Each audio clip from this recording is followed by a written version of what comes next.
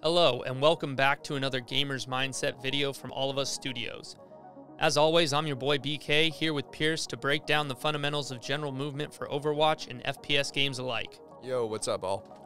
If you like our content, make sure to like, comment, subscribe, and don't forget to hit the bell icon so you know every time our videos go live. If you want exclusive content and early access to get an edge on your competition, join our Patreon at All of Us Studios.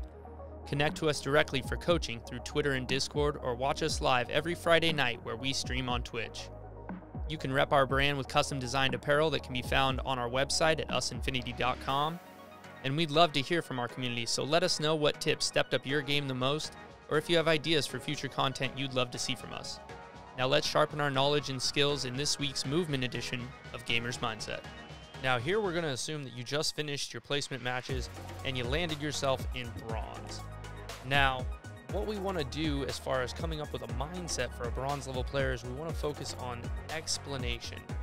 A few things that we can do to help ourselves be able to explain what our character is capable of doing and where our character should be in every game scenario is something that we should be able to explain to ourselves verbally. And when we can do that, then we can start explaining that to our teammates during the game.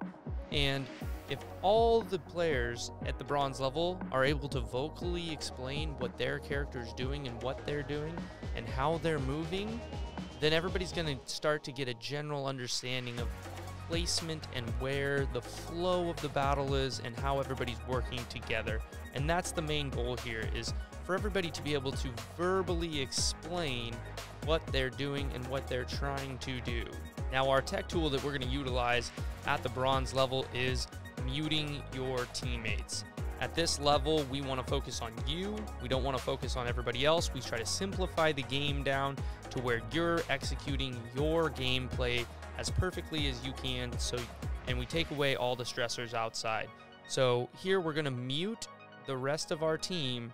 We're still going to talk to our team and we're going to explain what we're trying to do, but we're not taking in all their input yet. First, we're just focusing on output, and then once we have a clear understanding and we feel comfortable doing that, then we can turn them back on at higher ranks and we can start to become a part of the team. Now we're going to go through a few practice exercises with each of the characters in the game of Overwatch who have different general movements that are not on a cooldown. So something like a Winston jump pack, which is on a cooldown, will not be mentioned in this video, but other things like a soldier's sprint, which can be used at will and is just part of the kit. These are general movements for these specific characters. They kind of have an advantage when it comes to movement, and you'll notice that throughout all games, these guys will be moving in particular ways all the time that are different from the other characters. And so we want to highlight them now so that you can get an understanding of when you're playing with or against these characters, how they're going to be able to move, which is different than the other characters in the game that can only move in standard ways without their cooldowns. In future videos, we're going to get into the cooldowns and specifically the cooldown movement abilities, and so look forward to that in the future. For Reinhardt, all we wanted you to see was that his movement speed decreases while he has his shield out. So as you see him make the jump the first time without the shield, you'll see it doesn't even get close with the shield out. Okay, moving on to Tracer. So Tracer, it has a little bit faster regular general movement speed than the other characters. She's not quite as fast as Lucio, but she does move at 6 meters per second in comparison to the rest of the cast, other than Lucio, Tracer, and Genji, that all move at 5.5 meters per second. So what is our exercise that we're going to utilize with Tracer? Yeah, so with Tracer, because she has so many advanced movement skills, we'll have our own series for her, but just simply talking about her increased movement speed, a good timing practice, similarly to the soldiers, she won't make the top floor of the medic bay, but whereas most heroes have trouble jumping onto the moving platform from level 3, she easily hits the moving platform. And so you just want to make sure that you can make the timing and hit the moving platform. Okay, so moving on to Farah. Our first training exercise, we're going to be working on fuel management, and we're going to be moving from our Death Star deep here in the southeast corner and we're going to be moving, trying to go from there all the way over to the Tower 2 platform and acquire the target. So what's the benefit of trying to do this practice? Yeah, so Pharah's got interesting movement because she's usually always in the air. You're not going to be on the ground that much with Pharah, and so you have a fuel source that you have to manage, similarly to Moira's fuel source when she's using her heal. And essentially what you're going to be doing is you're going to be lightly tapping on your fuel source, whatever you have it hotkeyed to. You're going to be lightly tapping and trying to manage it as much as possible, and this allows you to stay airborne. A lot of times with Pharah, you have targets directly underneath you because you float above them. And so here what we're going to do is just track along with the bots and just jump from we're going to jump from the columns to the roadblocks, and you're just going to try and track above the bot's head as long as possible. So the idea behind this is you want to rotate back and forth around this first tower and just acquire a target. So you'll basically be peeking out of each corner, shooting a rocket, and then peeking out of the other corner and shooting the rocket, all while trying to manage your fuel, which is going to be the trickiest part. Okay, moving on to Soldier. So what's interesting about his movement that's different than some of the other characters? Yeah, so Soldier actually has a sprint, which makes him faster, and it's toggleable. So you can use it at any different time, and this allows you to move about the same speed as Hammond does. So the reason this is important is, just like Hammond, you need to know how his movement speed and timing work when you're jumping from one platform to another, and that leads us to our first exercise. What's our first exercise? So our first exercise is we're going to go all the way to platform to the top of platform 3. Level 3 up here? To level 3 up here. Okay. And then we're going to jump from level 3 to the medic bay, the rooftop of the medic bay. From there, we're going to move in a smooth transition across the bridge to Tower 2 platform, and we're going to jump over to level 2. And that's where the Beltway bot starts, basically. So there's railing on the back side of level 2, Beltway bot's back there, and you just sprint and do this in a rotation. It could be a big circle for you, essentially. Gotcha. So you're just going to loop this just a couple times as part of your warm-up, just to get used to his movement speed with the sprint, what it feels like in the air. And timing the jump. And timing the jumps. Timing the jump, because there will be a lot of times where you can sprint right off the edge and you miss the jump by just a little bit, and sometimes that jump is into a goalie of death, right? Gotcha. So perfect. So moving on to his second exercise, we're going to head down to the East Market, and what are we going to do here? So we're going to be back to the figure 8 columns, but there's a specific reason for that. When Soldier is playing because of his sprint, he's one of those DPS that should be constantly readjusting position, and you have to run from a lot of enemy fire all the time. And so here, when we're doing the figure 8, it's going to be a little bit different because we're going to be aiming at the ground when we're running on the figure 8. And what this allows us to mimic is getting away from fire and moving to a better position. And looking down, why do we want to do that? So we're looking down to actually avoid getting your... if we look down while we run, our head box is missing from behind. So when someone's shooting at you as you're running away from them, if you're exactly vertically erect, when you run, your head can be shot from behind as you run away. Okay. With Soldier, as you sprint aiming down, your head is actually blocked from their view, and they can only hit you in the ass. I see. So just body shots, just booty shots. Just booty shots, yeah. That's all you're getting. Exactly. And so this allows them to get away better and move to a better position. I see. So exercise 3 now, we're going to move over to the medic room, and what are we going to do here? So here, because of the way he sprints and jumps, you want to practice turning a corner and jumping, and then maybe acquiring a target for a rocket shot. And this is just a really good practice for navigating around a corner with a... And basically the idea is we're going to just move around the pillar and practice staying on the pillar. And this should be enough practice for round 1 right here. Instead of wall riding up a corner, we're just going to literally practice riding the pillar. And so that's going to be the work here.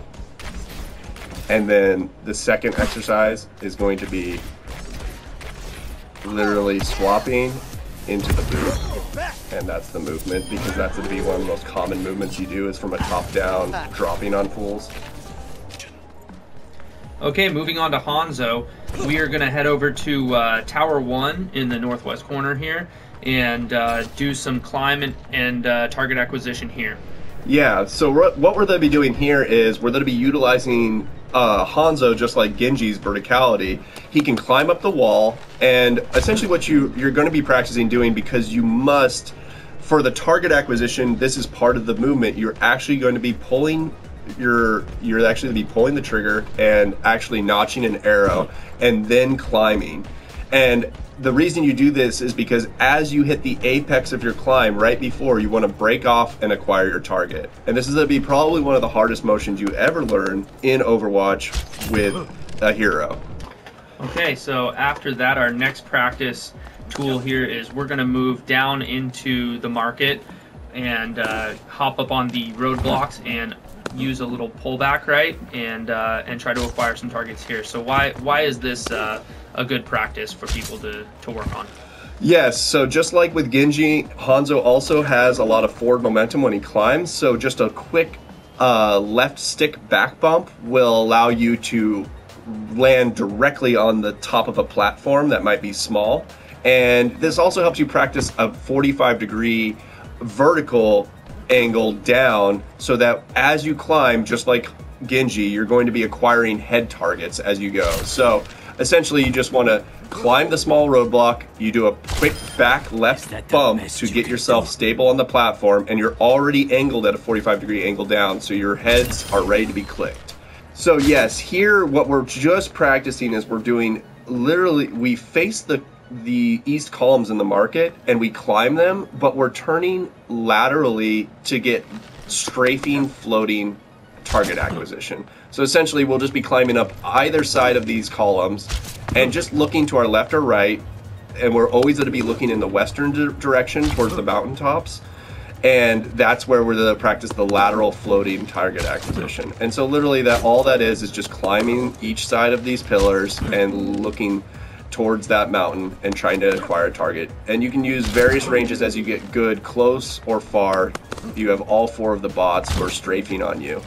And strafing targets are some of the hardest targets to hit, so this movement's really important for that strafing target acquisition. Okay, moving on to Genji, we are going to start with his level 2 to medic roof double jump practice. Yes, so with Genji uniquely gets the double jump, so him and Hanzo both have a wall climb and they get a double jump. The key is with the double jump is that once you've used it, you don't get it until you hit a flat surface that you actually are on. And so what we do with the level 2 to the medic roof is we're just practicing aiming down at the market and jumping from level to level. And a lot of times you're going to miss a jump potentially onto the medic roof, and so this gives you a chance to acquire the roof and climb it too while you're at it and cause a little climb. And this helps you just stay with your target acquisition and kind of be cognizant of the areas around you, and this will help you do the wall climb. Okay, so moving on, we're going to go over to the East Market columns, and we're going to do some climb and acquisition there as well. Yes, so right here we're going to want to be climbing over the roof and acquiring targets. And here we're going to be trying to keep at a 45-degree angle as we climb over the columns, and then jump from column to column or jump over the columns. And both of these things can work because you're going to do this very often, and especially with the remote, it's going to take a lot of practice, but you're going to be feeling a lot of openness in your movement and your target acquisition if you learn these techniques. And the final exercise is going to be a double jump between those East Market columns. So the East Market columns, yes, there'll be a double jump and even a jump to the roadblocks in the market too. And we're kind of going to play, essentially the game is the floor is lava, and that is the easiest way to describe it. We're just trying to not touch the floor. And this just helps you acquire your jumping and positioning and not falling down into the masses of the team. The more you can stay above them, the harder it is for them to hit you, and the easier it is for you to hit them and evade their shots. For Hammond, we just want to be on the East Market columns, doing a figure 8, and just getting used to his movement. Now for our final hero, we have Baptiste, who has jump boots, which you can charge up and jump up onto the medic bay, up onto level 3, and on top of level 3 here on the rooftop. And you can just work on practicing those as you move about the training ground. To recap on this episode of Gamer's Mindset, we went over going into the game with motivation to verbally explain your hero movements, positioning, and targets.